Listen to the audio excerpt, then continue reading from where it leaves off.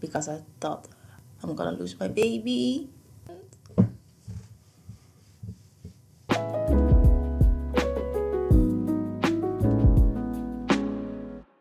What's up, fam? Welcome to a new section of our YouTube channel called Parents Way. We started this section because we want to share our experiences, our challenges, the lessons that we have learned and are still learning about this thing called parenting. So that's why we started this. So it seems fun for us to do this. So just an introduction. My name is Stefan. I'm 37 years old. And my name is Abi, and I'm 35 years old. We have a daughter named Araya, and she's 2 years and 3 months old. Yes, so in today's episode, we want to talk about pregnancy, labor, and yeah, after the whole shebang and that kind of stuff, how we experienced, how Abby experienced it, and how I, as a father, experienced it. So yeah, let's start. How was the experience of the pregnancy for you? Well, I had a good experience with the pregnancy. The first 12 weeks, most of the women are nauseous, but I didn't had that. Maybe one or two times I didn't throw up at all. And during the second trimester, it was still okay. After 16 weeks, then you saw my belly. I had a little belly. And during the third trimester, at 30 weeks, it was getting heavier. It was also corona. And there was hot summer weather in Holland. So that was difficult, the third trimester. Was it physically heavy?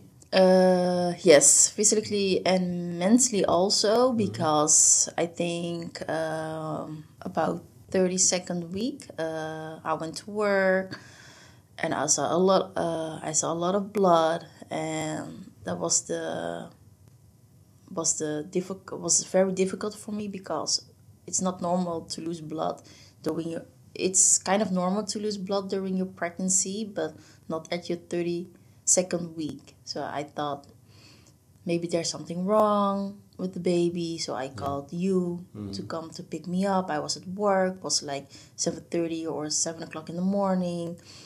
And so we rushed to the hospital, and I had to calm down. Thankfully, you were there for me, but it was a difficult time. Since the 32nd week of my pregnancy, it was mentally heavy for me. Yeah, because I thought I'm gonna lose my baby.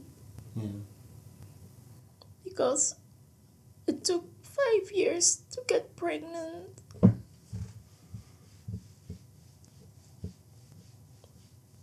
It's okay, it's okay. I wanted to make sure that Abby was fine and the baby was all right. And indeed, at the 32nd week, when Abby had blood, yeah, I also freaked out. And then after that, we got the checkup, checked the heart rate of the baby, of Abby, and everything went well. Everything right? went well, yeah. But it was, for me, it was, I was stressing out, and yeah, you know, the biggest fear at that moment for me was losing our first child. Mentally, that was the hardest and scariest thing, of course. So, but luckily everything was fine. During the pregnancy, overall, it went well, actually. Overall, Right? the pregnancy went well. Only from the first day I was pregnant till the 32nd week, everything went well. Fine. Yeah, it went fine. It went fine. I can walk. I did a lot of stuff. I traveled by myself. So Araya was a little stubborn. She is stubborn, actually. So her head was flipped over. It was downwards. No, it was up. Oh, it was up. Oh, sorry. Yeah. So Araya's head was upwards. So they needed to flip her so the labor would be easier, or would be easier for Abi. So the doctor said, yeah, we have to tip her over. So we had an appointment at the hospital again. And the doctors, there were two doctors, I was there as well. And they turned Abi's belly, actually the Araya in her belly, they tried to tip her over. But she wouldn't. she wouldn't turn over, and I saw the doctors turning and squeezing her belly and grabbing her belly. I saw it happen. I felt the pain. It was very, and I saw Abby crying from the pain, and it was very horrible to see that.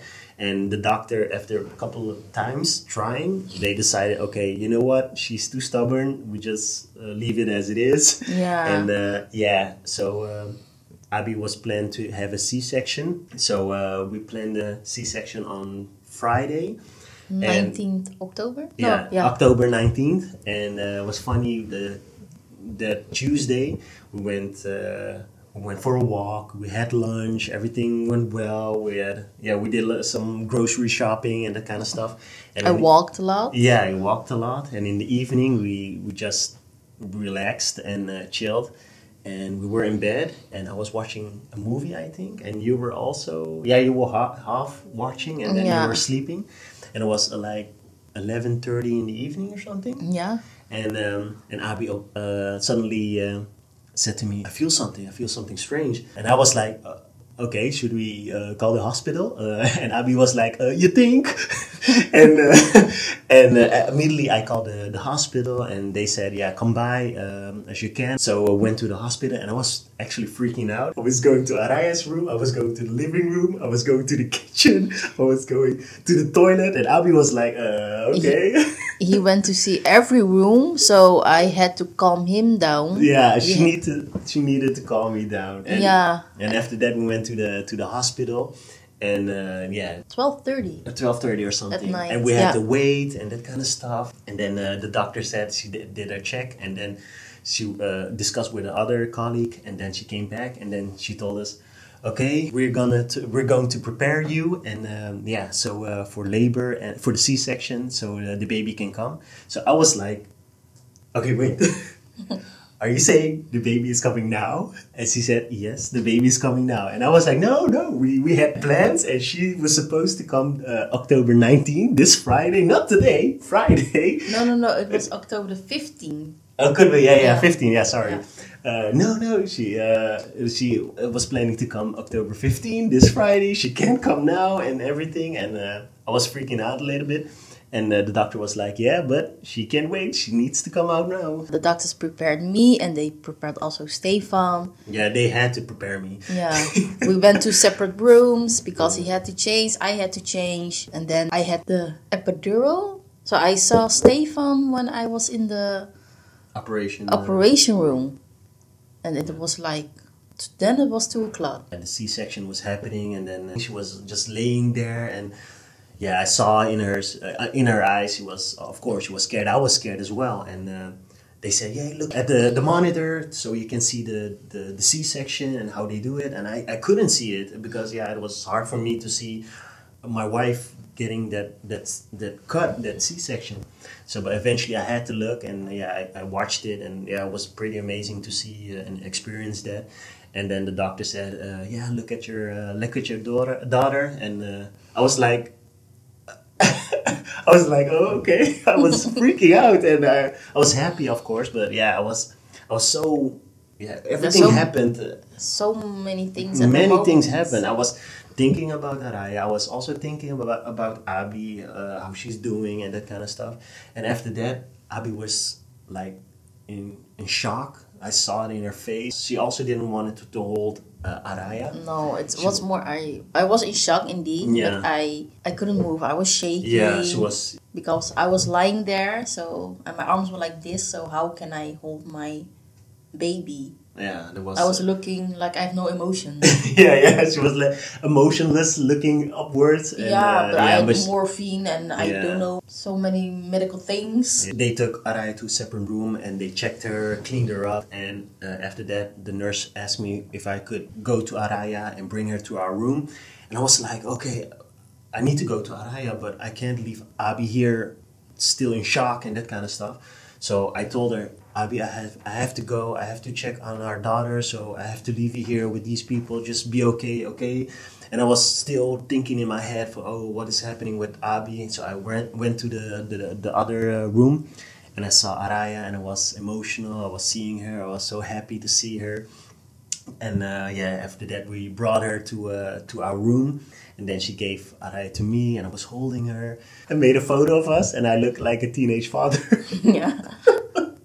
But yeah, it was a great experience, and Arayo came 2:44. 2:44 at night, and we didn't sleep. I didn't sleep. Actually, Abby slept that day. It was heavy. I mean, because yeah, it was waking up every 3 hours. Yeah. Yeah, every 3 hours. Every 3 giving hours. Araya her milk and that kind of stuff. I enjoyed it, but it was really really heavy. I had to rest because of my C-section, so I couldn't do anything. And then we slept 2 days or 2 nights in the hotel. 3 nights. Yeah, actually 3 nights.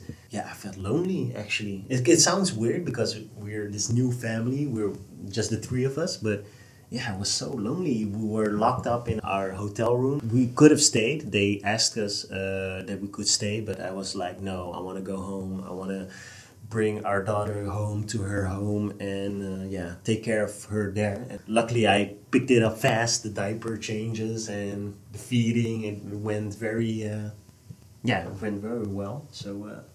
And now she's almost now she's almost 2.5. And now she's almost 2.5. Still stubborn. Yeah, stubborn. Saying no all the time. No. But yeah.